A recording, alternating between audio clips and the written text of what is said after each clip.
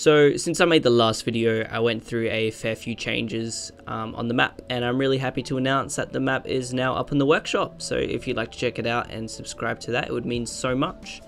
Although I didn't detail the whole map by the end of this video, I did start by detailing this corridor here, and I added some props that were multiplayer, which means that they were destructible, and that was a lot of fun. And this was just a bit of practice really, but I'm excited to see the whole map look similar to this in the end. And I found some photos online recently that I want to base my map on, so once I have the gameplay all sorted out, I'm going to start working towards that. B-Site went through a lot of iterations over the last week. So firstly, I changed the open area to like an enclosed barn sort of thing, and then I moved the buildings back behind it. So I got some feedback that bomb sites and corners don't usually work, which was something good to hear. So me opening this up, you know, kind of made the map, at least B-Site, made it feel much better. And in addition to that, I completely opened up this board here and this wall so that this section of the map would functionally be a middle where with a bomb site in the middle. And this played out pretty well when I played with my friends, so I'm excited to see how it works out in proper playtesting. CTs would arrive at this like top of the stairs pretty much a couple seconds before T, so it was a really good way of kind of AWPing down, and it was another way of defending B site. I added some thin metal walls along these sections of the roof so that terrorists would have some more cover, so that would really help to do with like, you know, CTs flanking or CTs pushing up quickly on the left side of the map. And I moved this wall forward to make it so players needed to skill jump to get up, and although it's not too difficult, this will make it harder for terrorists to quickly jump up and kind of like ruin a defuse in an afterplant situation.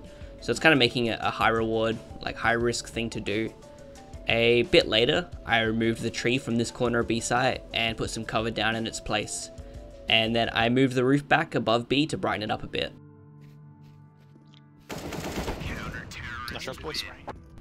In terms of A site, I pushed the wall back, and it sacrificed a lot of space from that corridor leading to B, but it gave me a lot more area on A site. And I feel like this allowed for much more floor space where I actually needed it.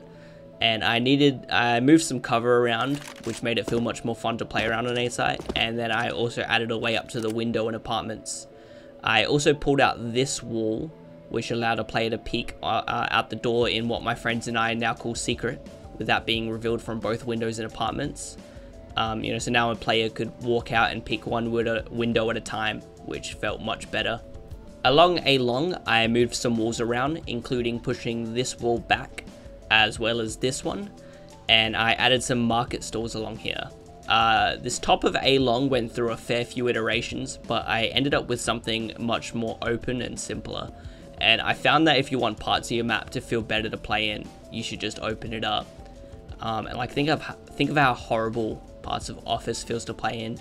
So sometimes you're better off just like, you know, making it more easy to move around, look up and down, that sort of stuff. I moved the T spawn back a fair bit, and I moved the CT spawn from here to here, which both helped a lot with timing and fixed a lot of gameplay issues with my map. And although I really thought I thought out the timing of my map in the first episode of my series, my map has gone through so many changes that I needed to do stuff like this. And although this feels really like bad to do and kind of like that I failed myself, I'm sure it was a needed change.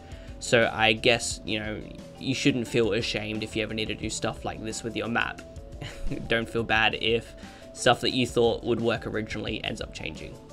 I changed this roof to be a flat platform to make it feel way better to, you know, walk and play along. And I added a trigger brush called a trigger_bomb_reset, which meant that when a terrorist threw the bomb off the edge for some stupid reason, it would magically teleport back to them, or back to where, you know, they were standing last when they threw it. And although I'm aware there's a lot of spots on my map where a terrorist could throw their bomb to deliberately get it stuck, this was a spot where someone could just get shot and accidentally end up with the bomb down there, so this is probably the start of me polishing my map, I guess. After that, I dropped the brightness a little bit, and I added some fog to my map, which made it look a fair bit better. And finally, I made my radar, which is just a temporary one for now. I promise once the map is, you know, in a more solid position, I'll make a much better looking radar. After that, I packed the map using Vide again, and I uploaded it to the workshop. So yeah, if you'd like to check out this map and play it for yourself, please check it out. Leave a link in the description. and I would love some feedback, and I would love some ratings on the map. It would mean so much. Also, relatively soon, I'm going to playtest it through the Source Engine Discord. So if you're interested in joining along, feel free to comment and I'll reply with some details. And just overall, thank you so much for watching this video. It means so much to me. And I want to further thank everyone who has decided to subscribe to my channel. It's insane that, you know, people are getting so engaged with the series. So I really appreciate it. And I hope you have a good night. See ya.